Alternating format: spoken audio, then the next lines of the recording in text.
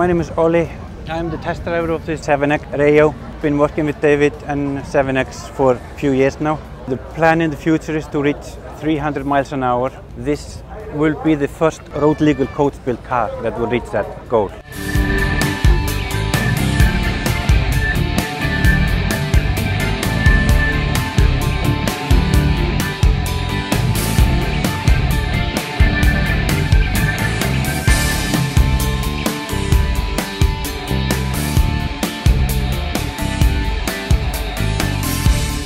This vehicle is one-off, so it's the only one in the world. Envisage Group did all the work of creating the body in 7X design, and I have had the pleasure to be testing and driving this. This car is 1,900 horsepower, twin turbo. The whole drivetrain is different. It's having a sequential gearbox. It's like a race gearbox to take all that power. We did read officially 262, unofficially 278.